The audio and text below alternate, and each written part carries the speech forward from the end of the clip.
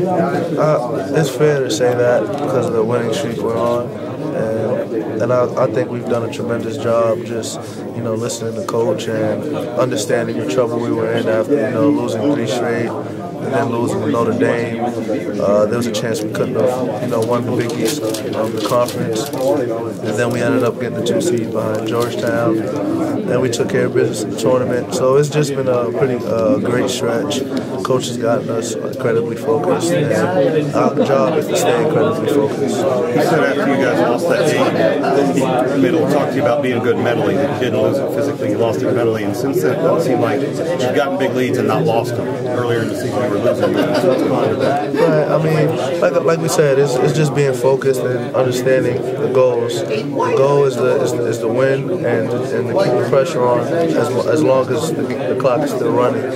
And I think we do a great job of playing until the clock just ends, and that's been one of the big things. Even with Syracuse, at Syracuse, we kept the pressure on, and we just very persistent. We haven't gave up.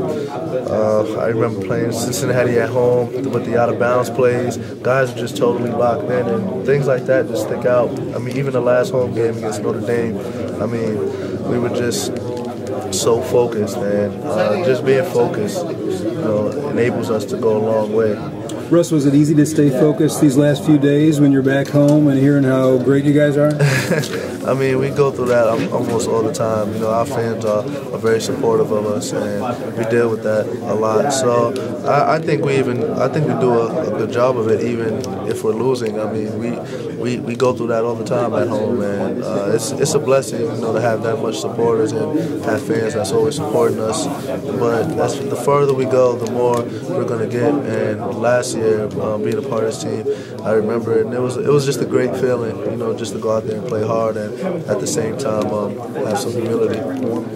2 freshman guards, fast pace. Are you kind of licking your chops right now? To be for real, we know how good they are, and I know how good they are. I don't take nobody lightly, and they're good. So they're gonna give us our best game, and they're gonna play hard.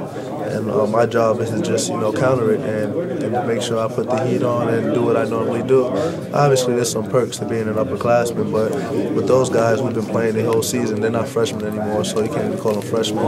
And I have a tremendous respect to their game, tremendous respect to Dotson's and Artist's game. And the guy that comes off the bench, Lloyd, he's fascinating. So we'll just see. We just have to keep playing our game and just not worry about so much the classes, because when you're here, then being a freshman or a sophomore just goes out the window. They talked about getting the ball inbound as a way to kind of combat your press, so you can't get set up. I mean, how does that change your all's approach to the press? It doesn't really change it. We'll just have to, make sure we're just more matched up than normal, and that's pretty much what it's going to have to be. It's very tough to defend a team that inbounds that way, but also it also throws off the press offense if we get into our defensive press correctly. Not many teams press you. I mean, what's the week of practice been like getting ready to face a press? Not many teams try it. I mean, I like it because we have a speed demon at the point guard, so he just breaks it, and then it's a break. So hopefully we can see a lot of that, and then Kevin Ware is another speed demon along with myself. So it's just really cool. And Lucas was he almost took 10 seconds to break the press every time, but he got it through. Luke was always at 9.7, and he ended up breaking it. So having Luke up the court, being able to dribble the press. Do you practice against your own press or some of their press or both? Both. You really come at each other? Yeah, we really go after it. No matter who it is. Tim goes after me. I go after Peyton. Kevin goes after me and Peyton, and then we all try to chase Luke, but there's not much chasing. Luke still manages to get through half court. Has it been fun facing your own press this week in practice, or pain in the butt? Yeah, it's been fun. The pace has been extraordinary. We have a really good pace in practice, and that's been very cool. Very cool. Did you know Oregon has won a national title?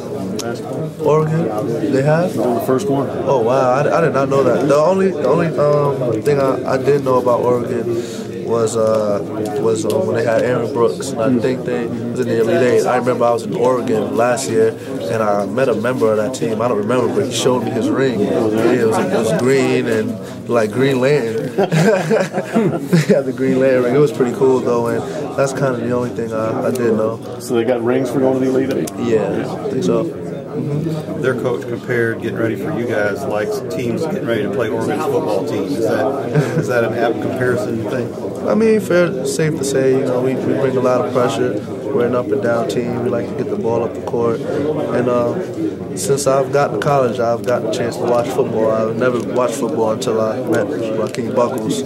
So, so watching Oregon, I can definitely, you know, see the resemblance. Russ, have you guys leading on Andre at all, being here as a #1 overall seed?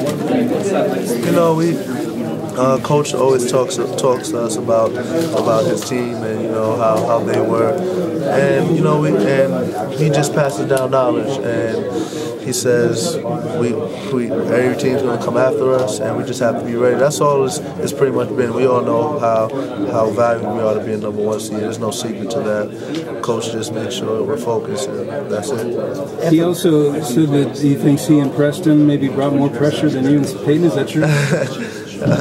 Man, old heads always gonna have something to say.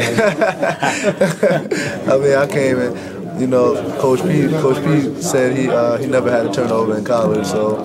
You ever check the box scores on that? Yeah, we did. I think Peyton actually knows it. Peyton knows the numbers. Like, he came into practice the next day and spit out some numbers. But Coach, I don't think Coach turned the ball over like that. He was real good with the ball. But I don't think he was a good free throw shooter. I think he was a 60-something% free throw shooter. Speaking of shooting, you shoot well in a dome. How do you think that's going to affect the rest of your team and maybe even Oregon? How's it different? I think once we get up some shots, we'll be pretty good. We just got to get acclimated to the venue. Then after that, things should go great. It's almost like playing at Syracuse. You know, once you get a few warm-ups in, take it seriously, a little bit more seriously than you normally would. I think we'll be fine. Russ, what about this thing?